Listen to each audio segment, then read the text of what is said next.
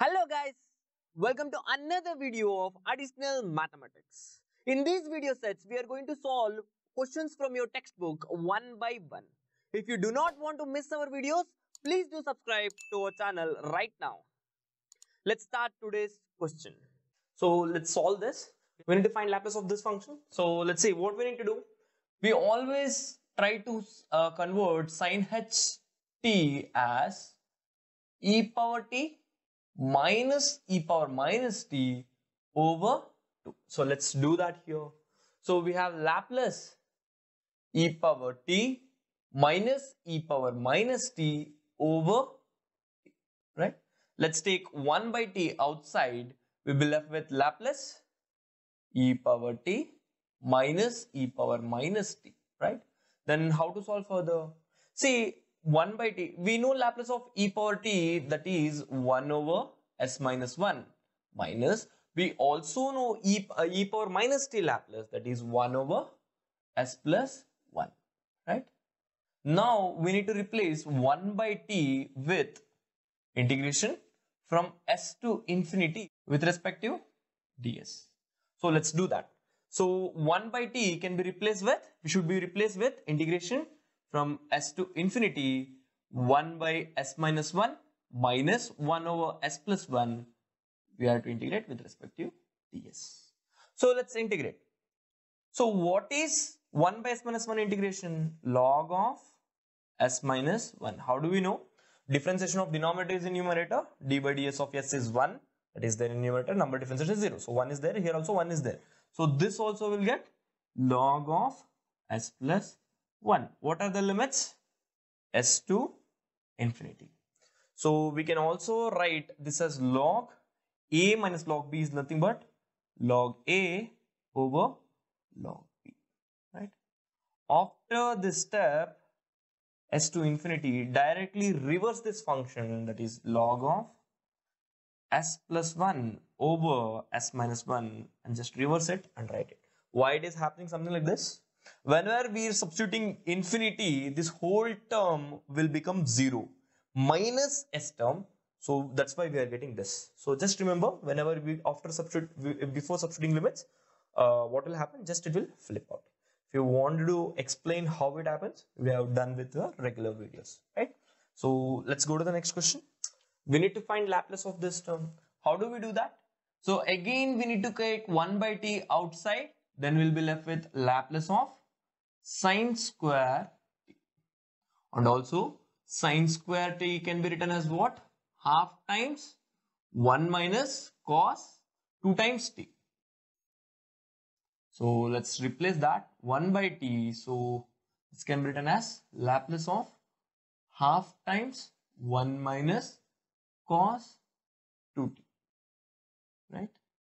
So next what I do, 1 by 2 I'll take it out, and 1 by t I'll keep it as it is. Laplace of 1 is what? 1 over s minus Laplace of cos 2t is what? S upon s square plus 2 square.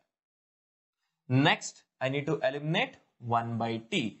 How do I eliminate 1 by t? Integrating from s to infinity with respect to ds. Let's do that. So we have 1 by 2 integration from s to infinity 1 over s minus s upon s square plus 2 square. I need to integrate with respect to ds. So let's do that. So 1 by 2. So this will become log s minus. See, we don't have a 2s. Differentiation of s square is 2s. We don't have a 2 here. So I'll divide by 2 and multiply with 2 here. I'll divide by 1 by 2. So this whole term will become log of s square plus 2 square s to infinity. And also next step what I will do, log s minus, I'll take this root that side, so it will become log root of s square plus 2 square, right? S to infinity. Next what I will do, log a minus log b is what? Log a by b. So I'll get s upon root of s square plus 2 square from s to infinity. Finally, after substituting the limits, it's just reversed. We'll just write the direct answer, log of root of s square plus 2 square over s. This is the final answer. Let's try to find the Laplace transform of this.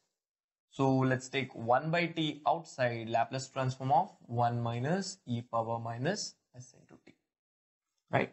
So let's keep 1 by t as it is, and Laplace of 1 is what? 1 over s minus Laplace of e power minus st. Laplace is what? 1 over s plus t coefficient. What is the t coefficient here? S itself. So what do I get? I get 1 over t 1 by s minus 1 over 2s, right? So how can we solve it? Let's take half common. So 1 by 2 into times t. Here I'll get 2 by s minus 1 over s. So we'll get 1 by 2, 1 by t. 2 by s minus 1 by s is 1 by s, isn't it? Now I need to eliminate 1 by t. How do I do it? Integrating from s to infinity with respect to ds. So let's do that. So half times integration s to infinity 1 by s with respect to ds. So what I'll get? I'll get 1 by t. 1 by s integration is what? Log s from s to infinity. So what do I get? I just need to reverse it. Get half times log of, there is nothing, means there will be 1 here, so I'll get 1 by s. Okay, is that cool? So s by 1 na? So if I refer 1 by s, so we just everywhere we have flipped the numerator and denominator. Here also we are flipping the numerator and denominator, right? So why are we flipping? We have explained in our the main video. You can watch that, because when you're substituting the limits, the always limit extends to infinity, this term will become 0. That's why the first term will become 0 and the second term will be negative of it. So if I reverse it, I'll get the same term, right? Sure.